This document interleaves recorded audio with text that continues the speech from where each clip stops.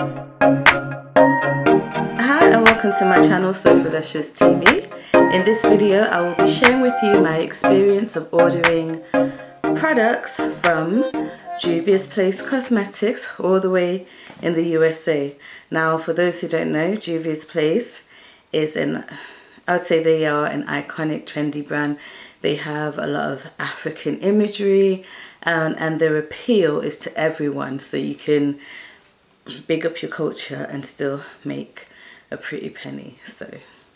So as you can see I had to pay customs fee to get this package from the USA to the UK. That says customs fee paid, so charge paid or whatever. I ordered on the 14th of December and my package finally arrived on the 11th. Now it's I think it arrived in my local post office sorting office via DHL on the 9th, but I had to pay a fee before I could get my stuff.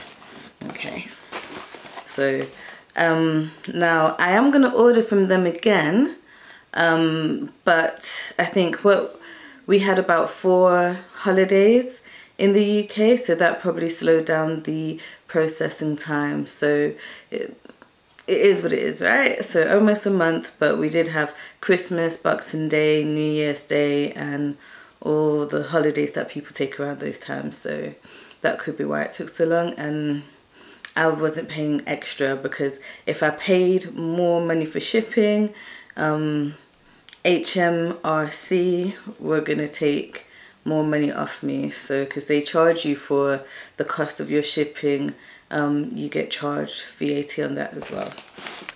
The eyeshadows came wrapped up in this very nicely, and I got four palettes.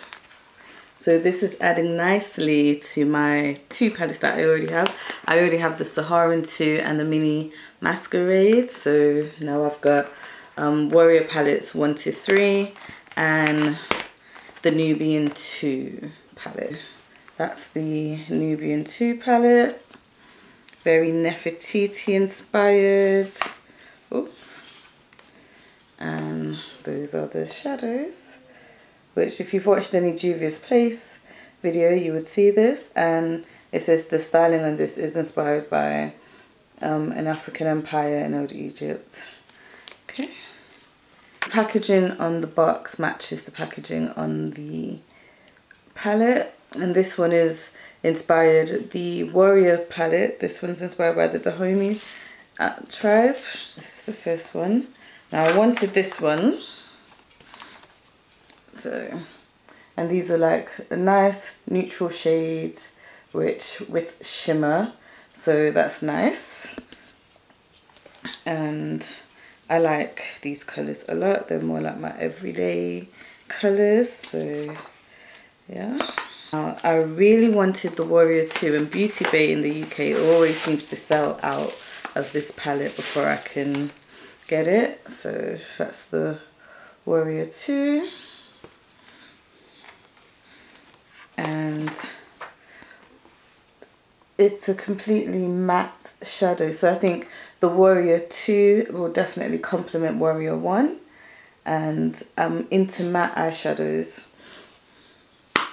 Yeah, so I'm into matte eyeshadows at the moment. And then this is the Warrior 3 palette, which is a bit more vibrant, and it's mainly matte. Yeah, so it's mainly matte, and just those 2 shades at the bottom have shimmer to them. I also bought the Juvia's Place foundations. I bought Gabon number 300 and Burkina number 310.